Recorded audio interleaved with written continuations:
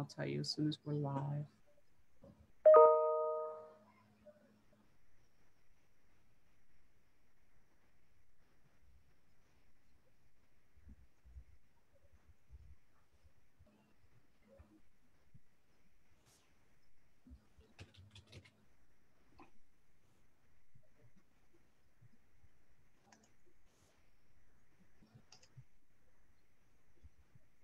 We're live. Hi, everyone. This is Dr. Karen from the EPIC Foundation, and thank you for joining us today on our Zebra Table Talks. This is our first Zebra Table Talk, and I am so excited to launch this today and to be here with you today. I would like to introduce you to our first talk, which is, what is your superpower? And I'm going to briefly introduce our facilitator today. She's going to be the one moderating today's discussion. This is Dr. Serena, everyone, psychotherapist and professor and chronic pain expert. I would like to introduce you to her. Thank you so much for joining us, everyone. And thank you, Dr. Serena, for facilitating this discussion. And I'll go ahead and hand it over to you so we can get started and, you know, let people know what this superpower thing is all about. Thanks, Dr. Karen. Well, welcome everyone. Thanks for having me, actually. I really appreciate that. So yeah, first, before we begin into the actual discussion about the superpower thing, it would be great if all of you can introduce yourselves. So I will just call out your first name, and then if you want to just give an introduction, a brief introduction, that would be great. So Kim, do you want to go first? Kim Eisendrath, sorry, if you want to go first. Oh, you're on mute. Of course I am. I'm Kim Eisendrath. I am a zebra parent, and I'm also a yoga instructor and do somatic trauma work. So I've run the full gamut of being through all of invisible chronic illnesses. So. Great, welcome. What about Kim Brooks? Yes, the other Kim. Kim Brooks Vanderberg, and I am on the executive board as a treasurer for the EPIC Foundation. I'm based in Kansas City, and by trade, I'm a lead change specialist in my real job too. But it's such a pleasure to be here and such a great cause. So welcome everyone, and glad you could participate today. Great, thank you. Sydney, how about you? Okay. Hi, my name is Sydney. I am the Director of Community Engagement with the EPIC Foundation. And so I've been living with a myriad of chronic illnesses, still to be determined, for about 11 and a half years. When I was about 15 or so, that all started. But fast forward to now, I am in between undergrad and trying to go on to graduate school in the medical field, so I can make a change in that more tangible way itself, as well as the advocacy world. Great, thank you. Welcome. Brittany? Hi, my name is Brittany. I'm a youth advocate with EPIC, and I've been living with chronic illness for the past 3 years, and I wasn't properly diagnosed until the last year with Crohn's disease. And I'm happy to be here today with everyone, so thank you for having me. Welcome, thank you. Jasmine? Hi, my name is Jasmine Henderson. I was officially diagnosed with lupus and end-stage renal disease in 2006, and I've worked briefly in the medical profession as an aide for a little while. Great, thank you. Chanel? Hi, I'm Chanel Curtis, and I am currently the Director of Health Services Administration.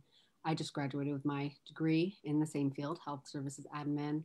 I have a very long history of chronic illness, starting at 16 with Cushing's disease, and then a few years later with Addison's disease. So that's what I live with now.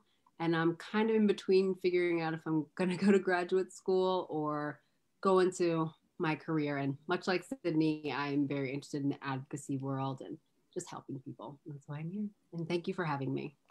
Great, welcome. Thank you. Mary?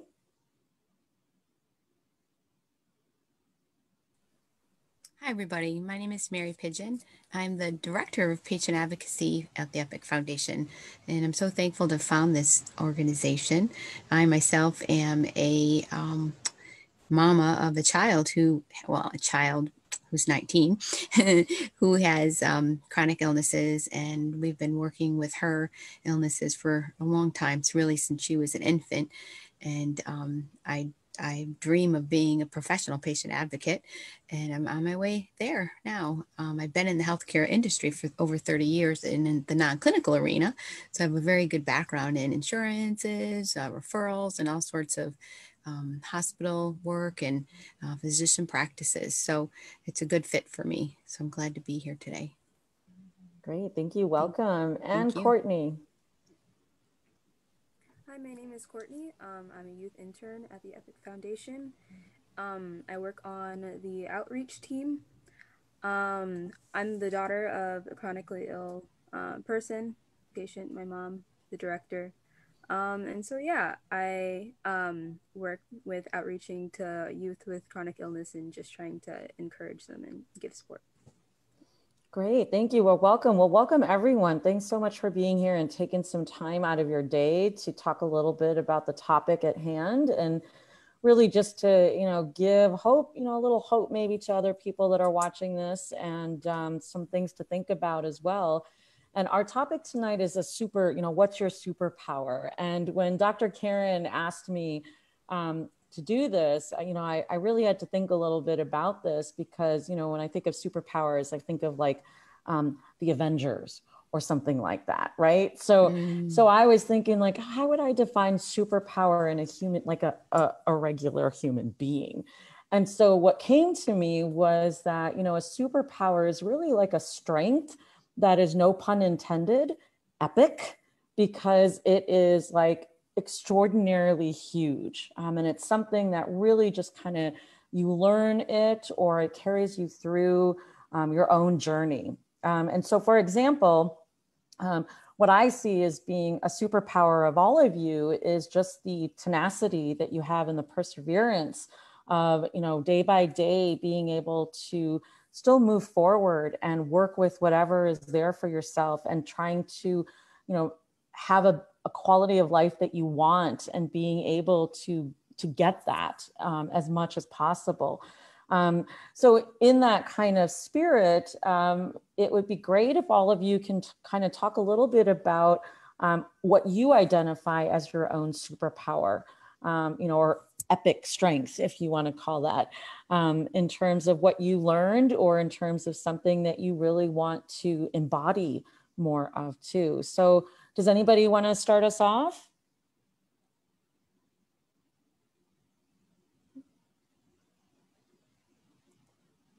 All right, Chanel, go ahead. Okay, so when Dr. Thames proposed the question of, what's your superpower? I am one who I actually kind of struggled a little bit simply because of, I guess, how I think of chronic illness, how I think of disability, how I think of those things within the context of the society that we live in. I sometimes feel like, and I'm not sure if anyone here can relate, but I sometimes feel like those who've never experienced chronic illness, those who do not identify as disabled or chronically ill, I often feel like we are maybe tokenized and used for inspiration purposes. Like a lot of times I feel like able-bodied people will look at us and just see us existing, just living our lives and be like, oh my goodness, you are so inspirational for just breathing. And I don't know how I feel about that. I go back and forth between feeling like, is that empowering? Is that tokenizing? So it took me a while to kind of think up what I believe to be my personal superpower, simply because I had to take my mind out of that frame of reference. But to answer the question, I would say intuition. And that might be something that we can all relate to, because a lot of times we are the first to notice things going wrong with ourselves. And we're like screaming into the medical void to get doctors to listen to us. And, you know, we're writing down our symptoms, or we're taking notes, we're taking pictures. And it's like, not until you reach this threshold of proof does a medical professional believe you.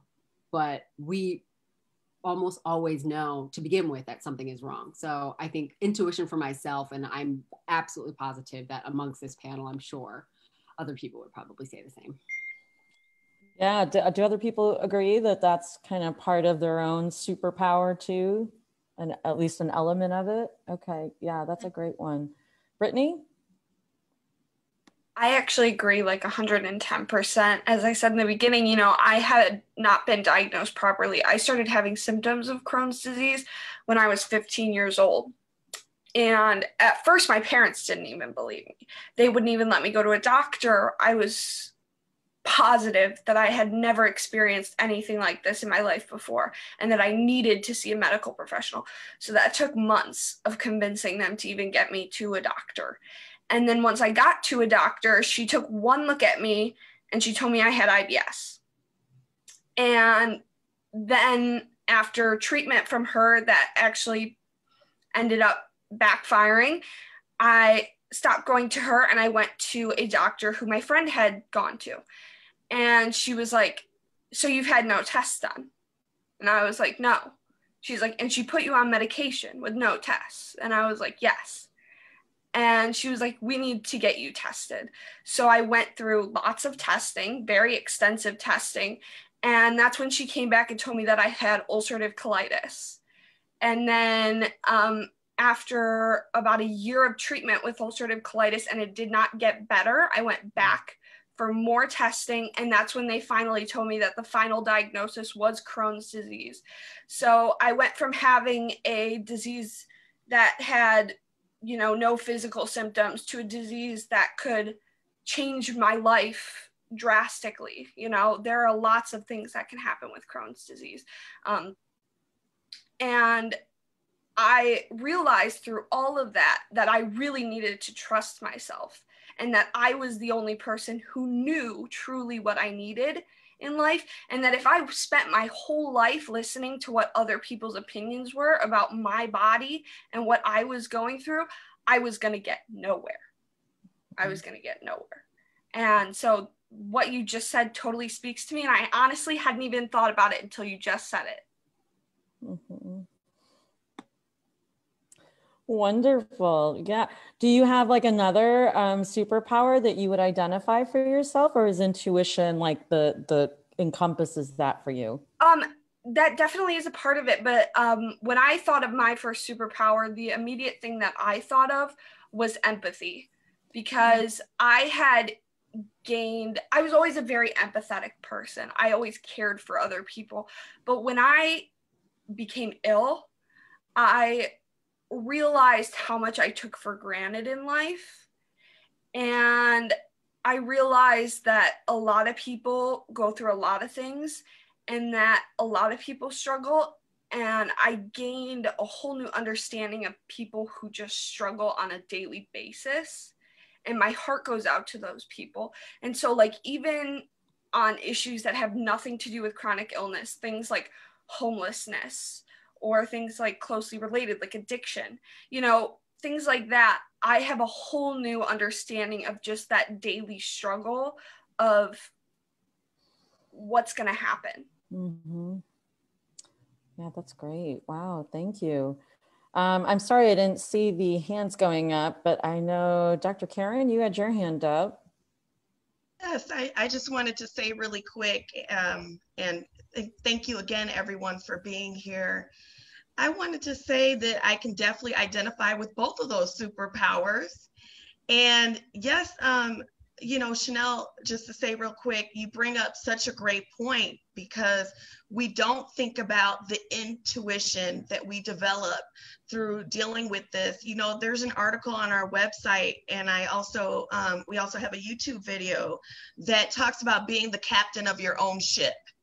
And I know Brittany and I have talked about this pretty extensively as well, that we learn to see ourselves as the directors of our own medical care. And that essentially, instead of doctors owning what happens with us, they're a part of our team. And you can only develop that sort of purview by understanding that your intuition is what keeps us alive. Some of us on here, including myself, live with life-threatening illness and have survived other illnesses that, were life-threatening or, basically brought us down. And we had to fight. And it was through intuition, because how many of us have heard it's all in your head? I had a neurologist tell me, you're a psychologist. Don't you know that it's psychosomatic?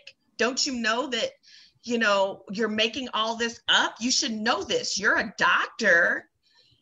And yet I was dying. And so the intuition, absolutely spot on. Empathy as well. And then I'll just add one thing, tenacity. I know that sounds so cliche, but I just say that we own it. Because I'm telling you, today kicked my butt. These past few weeks have been kicking my butt. And there are days that I cannot even get out of bed. And there are days that I'm like, what the heck is going to happen in my life right now? I don't even know if I'm going to survive this. But some type of way, you just keep going, right? Because we're all sitting here. So I'm not going to keep rambling, but that's just what I wanted to say about that. Thank you for calling me. Great, thank you. Jasmine? First I wanted to say to Brittany, I think that speaks volumes that even though you had found yourself in a very difficult situation, it caused you to think about others more instead of just centering in and focusing on the negative and how this disorder was affecting your life, first of all. And then I wanted to tag on to Chanel saying intuition. That's an incredible superpower. It's definitely not one that I possess. I think that as you start, if you weren't born with your illness, coming to discover it, you tend to deny that intuition. I'm 13 years in, and there's still a lot of symptoms and stuff that I deny when I don't feel like not feeling good. So the fact that you embrace that intuition, that's amazing. Jasmine, do you have a superpower that you can identify for yourself from your own journey? I was saying that my superpower is patience. That my avatar is Queen Patience. Not necessarily because of, you come across people that give you the flux because they don't understand what's going on with you, but more so learning to have patience with myself when I come across those times where my body is like, that's it, I'm done today, just stop. I have to learn to have patience with myself and say, okay, and listen to it, and say, I can pick this up tomorrow or maybe the day after that, and not get frustrated. Yeah. So listening to your body and just kind of befriending it too. It's what it sounds like with that. Yeah, that's a great one. Yeah. Thank you. Sydney? Yeah. So I guess going back onto the intuition, empathy, I have to fully agree with those as well. I was just starting 10th grade when kind of this whole chronic illness thing started. And for me, it started like overnight. I went on a run and then something happened, and that was what happened. And everyone just kind of said like, oh, well, you were dehydrated that day, because that's all I could trace it back to. But I knew I'd been a runner for 8 years prior to that too, and I'd been dehydrated, and so that wasn't going to be the cause. So So I'd agree with the intuition for sure. It still took about 5 years until I went to my first doctor who actually validated anything I said. They started going to doctors a little by little, but it was 5 years until even the first ounce of validation. And from there, it's still been a whirlwind of back and forth. And I thought this was the right doctor. I thought he or she was completely right. Now we're on a whole different track. So I think, like what you were saying about intuition, if we didn't have that, we would be just so lost when the people who are guiding you in the first place are kind of guiding you in every direction also. Also, I agree with empathy. I'm definitely not always perfect about it, but I think it's given me the concept that if people, just to keep in mind, if people don't always know what I'm going through, it's a reminder that I don't know what they're going through as well. So one of the things I do as a job kind of in between right now is work at a COVID test site, and there's can be 2,000 cars that come through in a day, and there are people that just sometimes seem a little bit off or maybe just not in the best mood, and it's a lot of people to see in one day, but to them they're just seeing us. We're seeing a lot, they're just seeing one person who's helping them. And it's really easy, I think, sometimes to jump on someone and be like, why'd they do that with the vial? Because we basically facilitate them self-administering these really silly little things. But I think my own chronic illness and it being invisible has taught me to hold on, wait a moment. Like, I don't know what they're dealing with, what appointment they just came from. Maybe they have a family member who just found out news. Maybe they aren't getting the news that they wanted or didn't want. So I want to just agree to both of those, the intuition, empathy, and how much I relate as well. I think for myself, it's not as much as a one-worded thing, but a lot of people have said, especially with this being so many years and drawn out, and not having, I don't have like a really specific correct diagnosis. I have a whole bunch of umbrella diagnoses instead.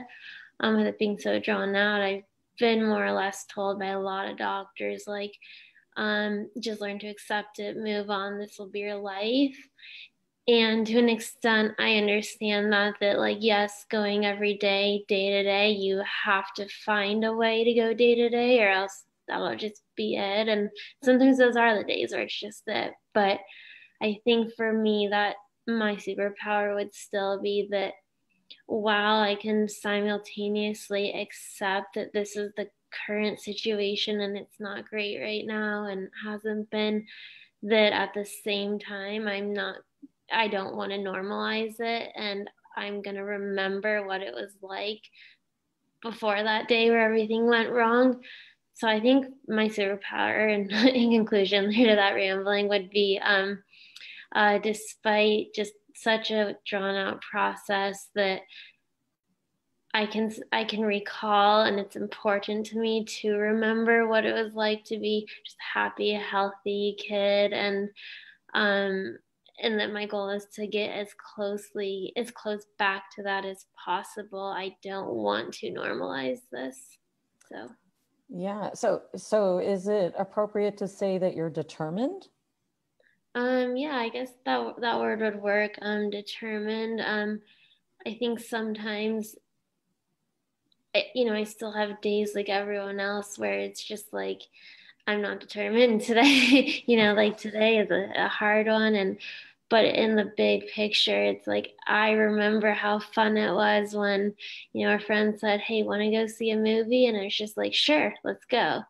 And today I can't do that. So I think it's the ability to remember that and kind of remember how much meaning there was to that ability to live spontaneously and just a little bit more more carefree, and still remember that and kind of aim towards that. So yeah, to be determined to get back to that. I know that of course I'll be changed even if I were to become 100% like physically healthy again, like I think we could all say we've been changed by this experience, and it's traumatic in ways what a lot of us have gone through. So even with that, but I don't want to forget what it was like, as much as the easy way out might be just to accept and move on.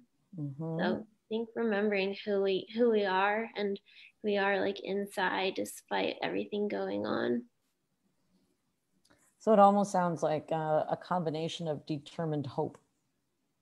Yeah. Mm-hmm. Okay. All right. Great. Thank you. Mary. Thank you so much. Sydney, you remind me so much of my daughter. She's 19, and it's an incredible journey to be her mom and mama warrior. She has been sick since she was little, but more, when she was about 6, her condition started to really develop serious symptoms, GI symptoms and all kinds of symptoms. But just genetic disorder, and it manifests itself in so many different ways, and it's just going to get progressively worse as time goes on.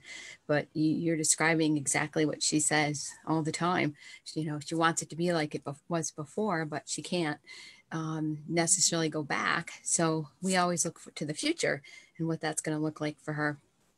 So I just continue to, use my warrior strength in my faith, and just keep going forward, and knowing that her purpose is greater than her illness. So someday it's going to come to light for her, and she'll see what it's going to be like. And that's all I can say. Otherwise, I think I'll just start crying. Do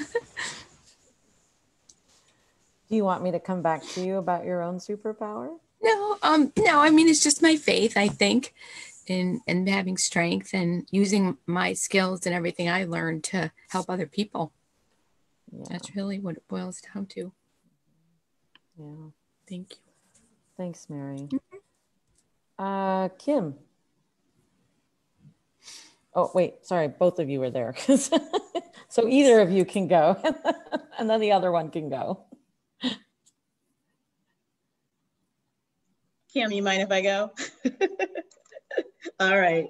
So I'm looking at hearing all these great superpowers, and it just resonates with me as the other side, as maybe the caregiver. I had a mom pass from breast cancer, dad passed from a stroke, daughter born with a cleft palate, a spouse also recently had severe surgery also. So hearing all these things as far as patience, tenacity, that intuition, empathy, and determination, is sometimes you have to fill in that gap for that person you're caring for or your loved one when they may not have it. And you have to be their spokesperson. You have to fight on their behalf or inquire on their behalf about certain medical things they want to place on your loved one, and they may not have the energy to even answer the question. You have to step in there and answer for them. And I really love the warrior faith that Mary had. Because sometimes that's what you need to also, when you see that love, when you care so much about them and you see them in that state, you got to pull up that faith to help encourage them as well as yourself, that you're going to help them get through it and also help fight for them on their behalf. I call myself Black Starlight because I like to bring positive energy to the table, as also a power of encouragement. I think is one of my superpowers. As well as the resilience, spirit of resilience. And it was hard when I first had to think about it as well, and just think, what do people say when I'm with them or friends and so on and so forth. I said, okay, I think these are some of the things I think I resonate with, but I admire all of you, and I can relate to just all those superpowers that you stated. And I know it's not easy, but just hearing your stories just let me see, I don't know if you know, but you're really exuberant in all those superpowers as you state what you're sharing with your stories. So I just wanted to share that from a different perspective, that we all can relate to these and also implement them in our own way based on how we're being used in that situation. Great, thank you, Kim. How about we now go to the other Kim? Thank you, everyone, for sharing your wisdom and all of your stories resonate with me very, very deeply. And I'd like to go back to Chanel on intuition, and Brittany with empathy. I believe intuition is a driving force for all of us. My superhero name is Calm Storm, but it wasn't always that way. I resonate really strongly with Warrior Mom, because when my daughter was first misdiagnosed, long before she was diagnosed with what she actually, her chronic illness, she used to joke that I'd be afraid of you if I met you, because I did not, and I'm sure Kim and Mary, you're the same way.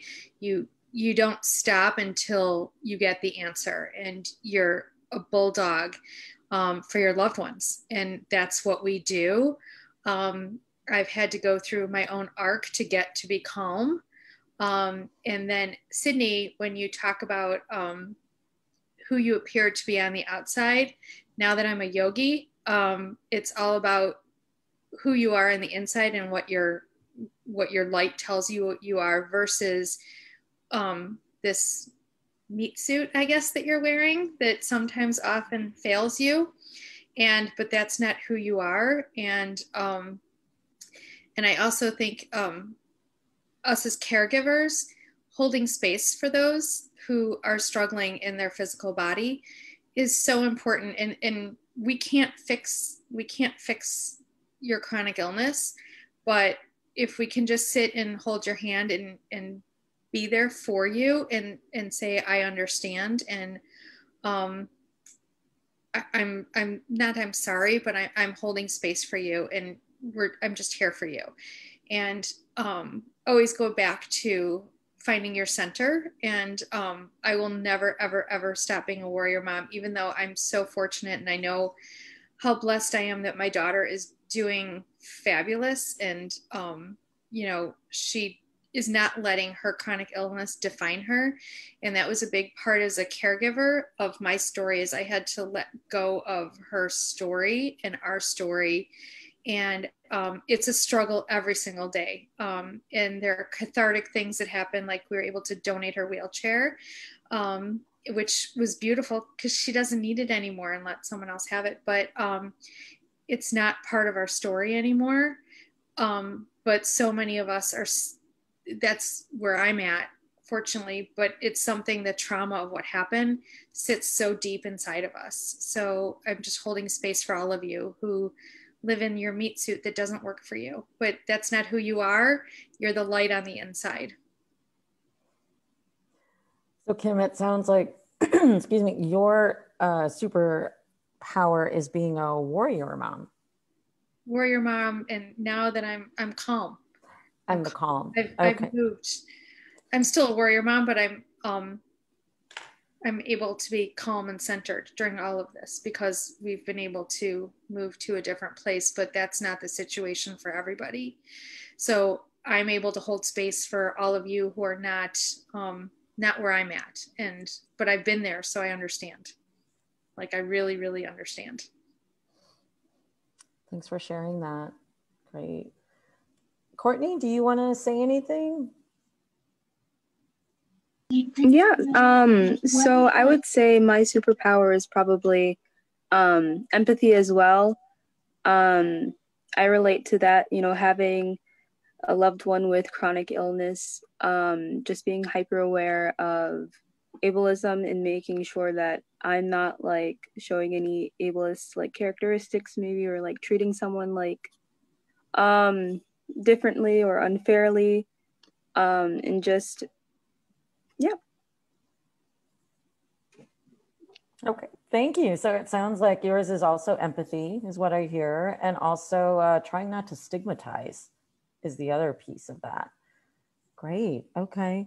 So I'm just going to go through some of the things that I listed that all of you have said. And, as I'm reading through these characteristics, these superpowers, I'm hoping that you will think about, how can you, or what kind of advice or what kind of guidance might you give some of our listeners about how they can develop this, or maybe where to look for it, or, just to get a little bit more of it. Because I think one of the things that happens, especially with chronic illnesses and invisible illnesses, is that, and some of you have mentioned this, that validation is so important. That your experience is your experience, and nobody can tell you that you're not experiencing it, because you are experiencing it. So what might you suggest to listeners about these different superpowers that you came up with, in terms of maybe how to go about developing them, or ways that they can find out more about them? And I see Dr. Karen automatically jumped on that. So we're going to go to you first. Of course I did. I'm sitting here trying not to let everybody see me cry, because I'm streaming tears here. I'm just so moved by everything that I'm hearing here. And, I just think it's so beautiful, not to be corny, that you guys have left yourselves vulnerable to open up about your own personal stories. As a trauma specialist, and as a person who, feels that chronic illness has brought trauma into my own personal life, I will say that I believe that there's power in our voices, and there's power in our stories. And each one of us has a story, and sometimes that story does evolve and change over time. And the way that we tell our story is so impactful. So I want to say that first and foremost. I was very moved by all of that. So I'm sitting here crying like a baby. Well, not really. But what I will say is, I just wanted to point out that I think when we talk about superpowers, and I know that this was my experience, that sometimes people have somewhat even a visceral reaction to that, because it sometimes to others implies that you're okay with what you're going through, that it's not a hardship, it's not something that has brought trauma into your life, and that speaks to something that Chanel had said earlier, in terms of being tokenized and being the inspirational story. Sometimes you don't want to be the inspirational story. Sometimes you just want to be able to get out of bed. So, I can definitely understand that. So with that said, I think it's a very difficult thing to sort of process in your own mind in terms of owning a superpower, because you think it means that you're okay with that trauma. And what I want to say is that I don't believe that owning a superpower is incongruent with or opposite of being mindful of whatever space you're in. And that can change. It's not a linear process. It really isn't. It's very cyclical, and that can change from day to day, and it can change from moment to moment. Today, I was a complete wreck. I mean, I could not hold it together to save my life. And I'm just being completely honest. It was a very difficult day. Yesterday, I felt like a rock star, because I was like, oh, I got this, and it felt really good. But what I'm learning in terms of that inner light and being mindful is just being okay with whatever space I'm in. And if I own a superpower, if I own empathy, if I own tenacity, it doesn't mean that there's not going to be hard days. So if I'm making any sense, I want our audience to know that you can own those strengths and not deny your reality at the same time. That I can say, openly that I struggled today, and I struggled a lot, and here I am, the executive director of a foundation that gives people hope, but that's not anti-hope to say that I struggled. You can say that and still own the fact that you're tenacious and that you're resilient and that you lived, literally, you survived another day. So, that's all I'll say about that. Thank you.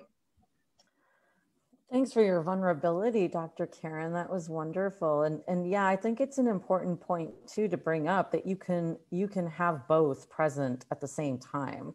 One does not knock out the other, because, you know, kind of going with what I said a few minutes ago, that's the reality of your experience, is that that's validating to you. And at the same time, there's also something that's pulling you through that as well. It's not, it is something else that's pulling you through that experience to get to the other side, you know, like what Sydney had mentioned earlier about that. So yeah, let's go to the rest of you to see what thoughts you have. Kim, I saw yours up first. Kim Eisendrath, I had you up first. There's so many thoughts that are going through my head right now. I think, Serena, what you said about validation is just so important, because it means that you've been heard and you've been seen. And so many of those of you with invisible chronic illnesses are not seen, and you're not, just because you look okay, you feel like you're not being heard. And what Karen said about answering you can be in chronic pain, you can be not feeling well, and you can be a superhero to yourself. And that word "and" is really powerful, because you can hold space for both of those things. And I think it's really important to do that. I know from a caregiver standpoint, self-care is super important, and to take moments to yourself. But as someone living with chronic illness, it's really also important that you have fun and find what brings you pleasure in life. But I think holding the opposites and that duality of you can be suffering and you can still be happy are super important. You can not feel like getting out of bed, but you can still find things to be grateful for. So I think there's a duality, and holding space for both things. You know, I think just because you are a superhero to yourself, and doesn't mean that you don't struggle every day also, because as a caregiver, I know what it's like to watch someone I love more than anything to be in chronic pain, and you know, every step that she takes hurts. So I get that. And you know, if it's too humid out, I get the fact that, you know, I'm the annoying mother that's like, drink some water, I don't want you to pass out, here's some salt.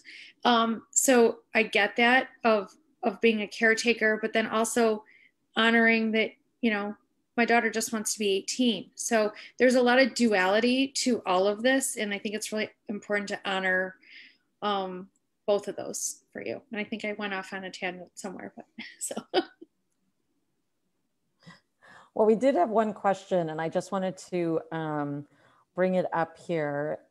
So the comment was, thank you so much for being transparent.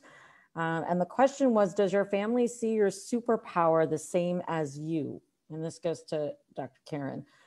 Do they acknowledge it?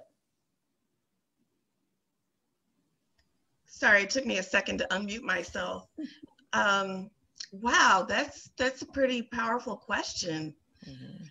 And something that I guess I think about unconsciously, but I have never been asked that question before. So this is a first.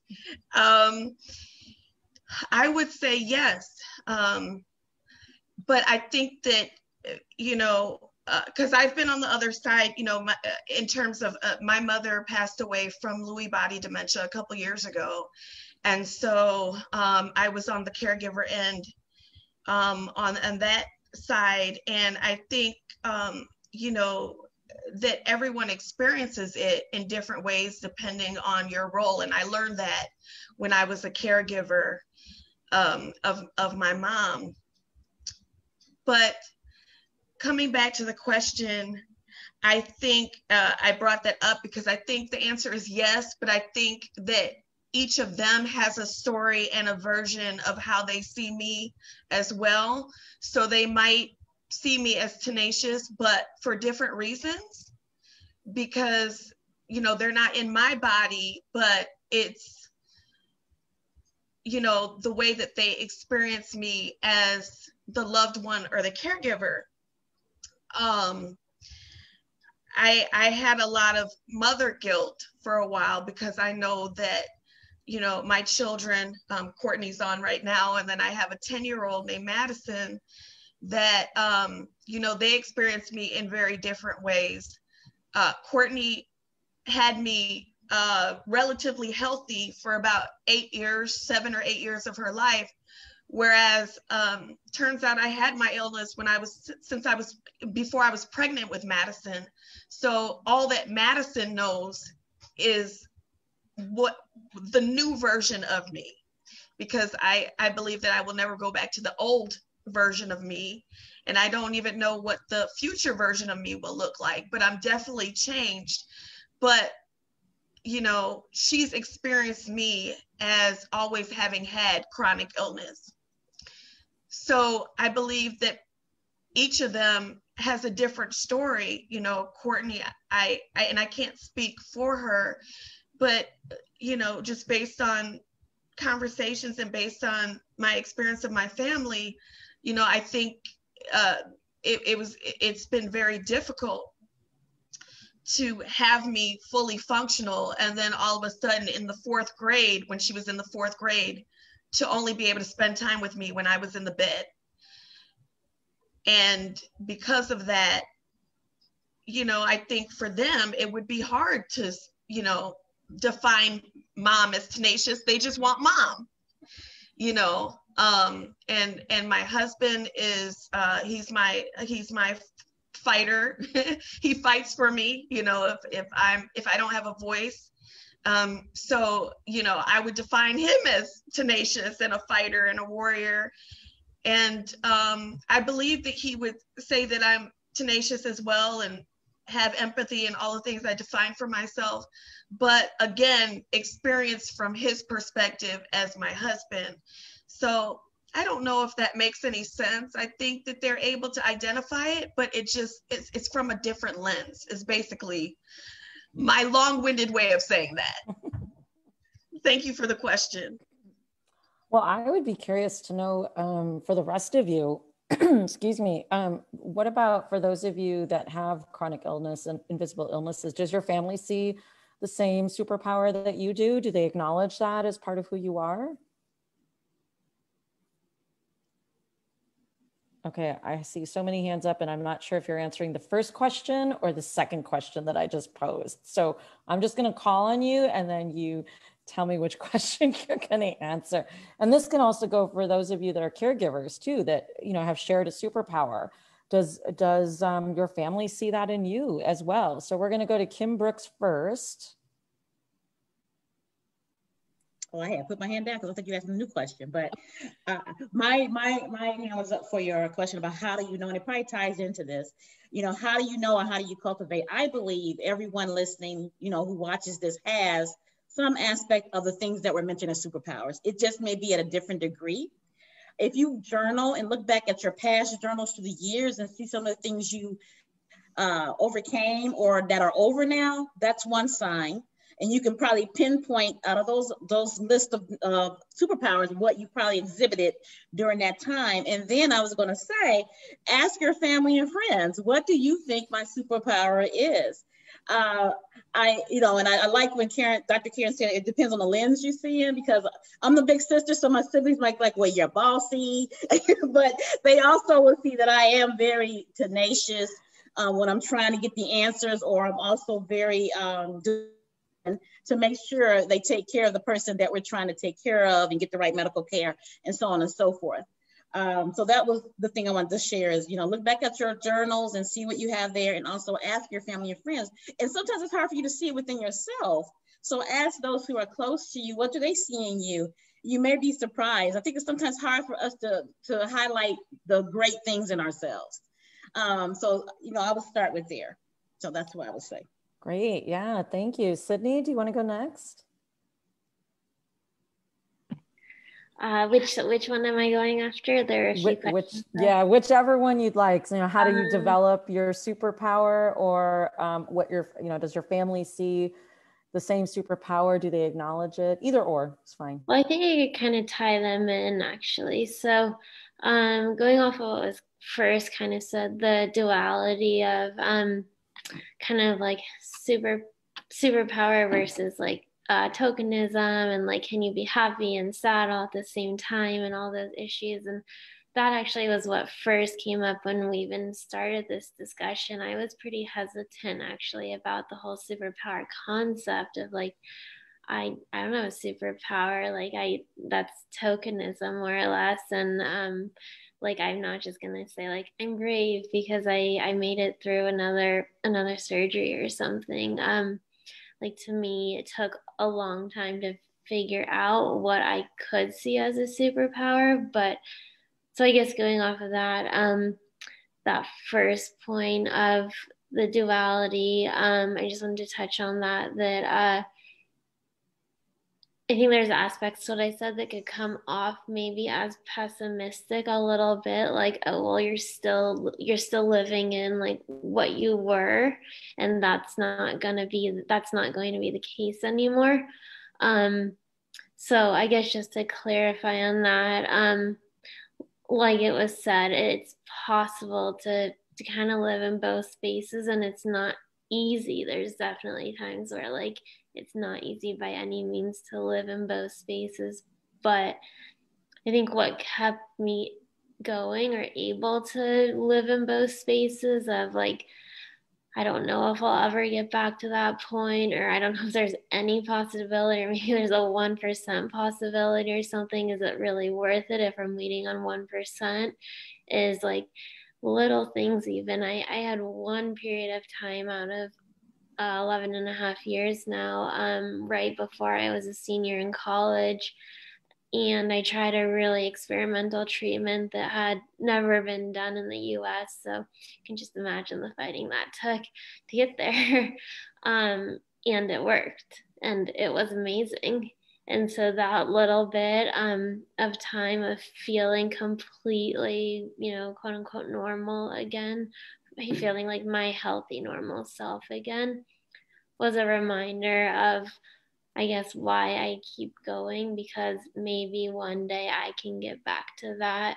And same goes for anyone else who's in those shoes. It was amazing because, I remembered, and then it was like, this really is true. So many people had put it in my head that this was in my head. And then when I could again say, no, I'm feeling the difference right now, it validated it for me. And then it kind of showed it to the doctors too, like how different, like I was at Disneyland a week later, and I could never be doing that right now. Disneyland, metaphorically and figuratively, it was amazing, and it didn't last. I became desensitized to that treatment.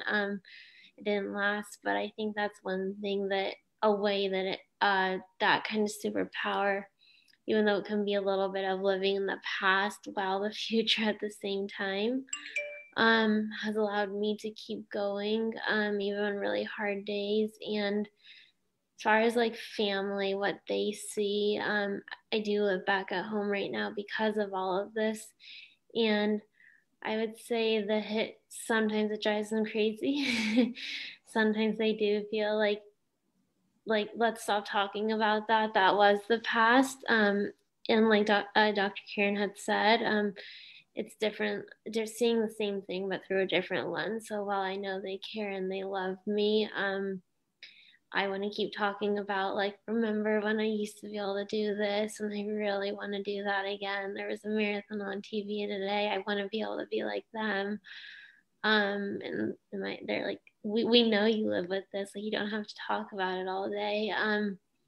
So I think I agree. It's a lens situation and perspective of, they understand and they get it, and they watched me go from completely happy and healthy to kind of the other side really quickly, and then watched it kind of spiral.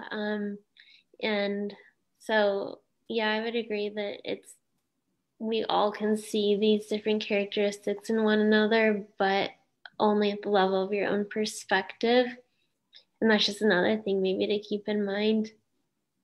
So, yeah. That's great. Thank you, Sydney. Chanel? Wow. Okay. So I have also been writing down some things, and I noticed that they kind of connect to both questions, kind of. I think when you opened the whole discussion, Dr. Sherny, you talked about the Avengers. Now, I'm a huge MCU fan, so I believe that I can speak on this in an educated manner. But one thing that I wrote down, a few things that I wrote down, is that I've been noticing like a common thread in all of our discussions about how our experience is nuanced. And I know for us that live with chronic illness, that's not like a surprise, but for some people that don't, and especially people who don't interact daily with people that live with chronic illness, I don't think that they think that way. Um, we don't have a lot of representation. So even in the MCU, for example, I'm a huge MCU fan, and they have included women, they've included Black people, they've included brown people, but there are still experiences that we don't see. I mean, not just the MCU, but in media across the board, we barely see representation of ourselves. And then oftentimes when we do see that representation, it is a very, again, tokenized, very monolithic type of representation. And almost always it's like a sidekick or somebody that helps move the antagonist story forward. So we're never seen as super. I don't remember seeing really a very visibly disabled person as a superhero where their disability wasn't kind of just stigmatized in a certain way. I have not seen a lot of, and just people in general in media that were disabled and also a protagonist with a nuanced storyline. And I think for me, that tied into the question of like, how do people see you, and how do you identify those things in yourself? And honestly, I think that the more that we do things like this, but the more that we really talk about all of our feelings and not just the ones that fit into the nice little box that, you know, a lot of able-bodied people like to put us in, like, oh my gosh, look, she's an inspiration. And like Dr. Karen said, on those days, I don't want to get out of bed today, but somehow I'm inspiring you. Tell me how that works. And a lot of times I have had people, because I'm very much a person who I champion social justice, not just for people with disabilities, but all people at all intersections of marginalized experiences. And so a lot of times I have lost friends because they find me as angry. And I just want to say, especially to Sydney, because Sydney really was speaking about her experience and how she's like, what I'm hearing is like, you know, I'm angry. I'm upset. And maybe I'm even bitter about the fact that one day I was okay and one day I was not. And I just wanted to speak to the fact that there is validity in anger. Almost every single revolutionary moment in this country, in every country across the world, has started with anger. So that is incredibly valid. And I think that there's a lot of times where people do not see what I see in myself, but there's even more times where I don't see what people see in me.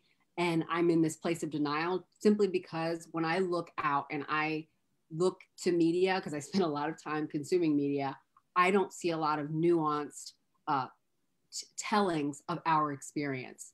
So I would say that regardless of, even if people are telling you that the things that they see in you are not great or not inspirational today or make them feel uncomfortable, I think that's incredibly valid. And I think it takes a lot of self-reflection to be able to sit and say, you know what, I'm angry, but you know what, my anger is important and I can be angry today, but I can take that anger and build that into tenacity, into the empathy, because you can take things that feel negative on the inside, process them, unpack them, deal with them, and then turn them outward so that they not only help you, but help others, and then help others see you in the nuanced way that you live. Yeah, that's thanks for sharing that. Yeah, absolutely. So we've only got a few minutes left here, and I do want to give the people an opportunity to speak that had their hands raised up for a while. So Brittany, if you want to go next. Yeah, so I the first thing I wanted to say is that I totally agree with the lens thing, that, other people are going to see what we see as superpowers as maybe a hindrance, particularly because I think the way we act might affect them in a certain way that we don't really think about. So, for example, the superpower that Chanel brought up, my mother probably thinks that I'm a pain in the you-know-what, because I would not stop. I would not stop. I was like, I am sick. I need to see a doctor. I am sick. I need to see a doctor. And she is a very logical person. She couldn't see anything wrong with me. And she just didn't believe me. And so I think that she probably thinks that, that is like not a great thing because it bugs her. But for me, it was life-changing, and it is life-changing. And so another thing that I wanted to talk about going off of that was I wanted to say thank you to the caregivers who are on this call personally, because as somebody who was 15 years old and didn't have anybody to stick up for me when I was sick, sorry, I'm getting emotional, it was hard. And I know that the people who are around you really appreciate what you've done for them, even if they might not tell you all the time. And I want to tell you that you are amazing, and thank you for doing everything that you do for the people around you, because you don't have to. You really don't, but you choose to. And that's life-changing for not just you, but the people around you. Thanks for sharing that, Brittany. Yeah. Mary, do you want to go next? I can never find that mute button. So yes, Brittany, you're a doll. You really are. And it kind of leads me right to what I'm going to say, because the one thing you got to do is believe your child, or the person that you're caring for, because you really don't know what they're feeling, and it's hard to see it, especially when it's an invisible illness. So it was hard. I mean, my daughter was she was a young teenager, and she started, 6th grade, 7th grade and on, she's starting to complain of stomach aches. And I'm like, oh, and everybody's like, oh, you're fine, suck it up. And you really, really have to take that, any, even a little tiny symptom, and really listen. And as time went on, her symptoms kept manifesting themselves into other things. Her knees were swollen, she kept having headaches, and we're like, oh, you're just stressed out. The doctors would say, oh, you're just stressed out because you're in a new school, just relax and have some aromatherapy and you'll be fine. And it was just incredible.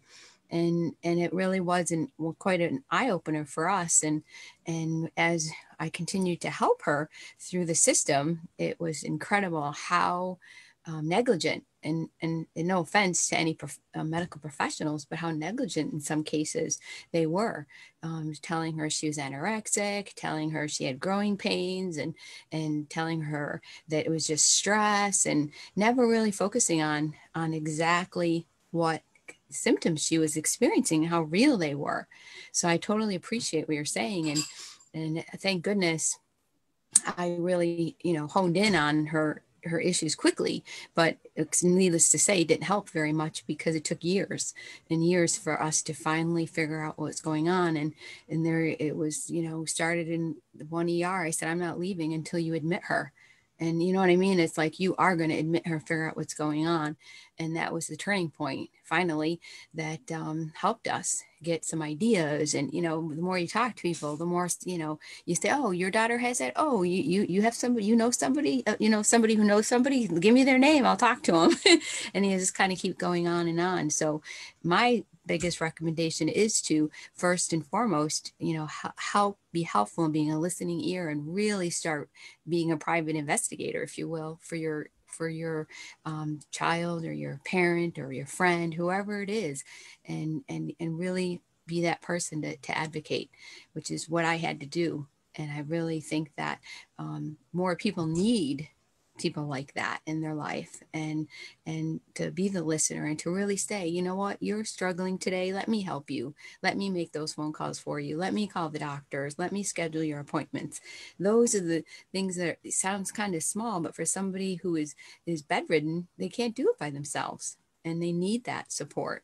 And I think the Epic Foundation is a perfect place for that to happen, where we can share our expertise and our listening ear to those that need it. I really think it's a great place to start. And I would encourage anyone to reach out to the Epic Foundation or to someone close to you and ask for help, and just keep searching for answers until you get them. Great. Thank you. Thank you. You're yeah, welcome. Absolutely. Thank you for sharing sure. that. Yeah, advocacy is really important. Yeah. So I just want to thank everyone for being here today and for sharing your superpower and your stories with us. It's really great to hear, your own journey and just what it took for you to be able to get what you need, which is often so hard in the system that we have these days. So I'm going to turn it back over to Dr. Karen, who can then do whatever she needs to do. Yeah, I just want to thank all of you again for being so vulnerable, sharing your stories. I think that each one of you, I know you personally, and I definitely see your superpowers. And even for anyone who said, me, I don't have a superpower, you know that I came back and said, oh, yes, you do.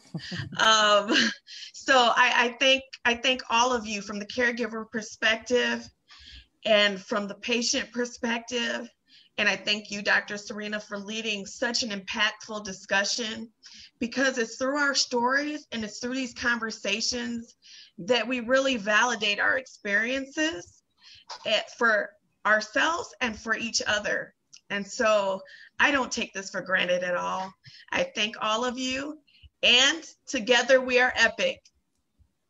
That's all I want to say. Thank you. Thank you, everyone.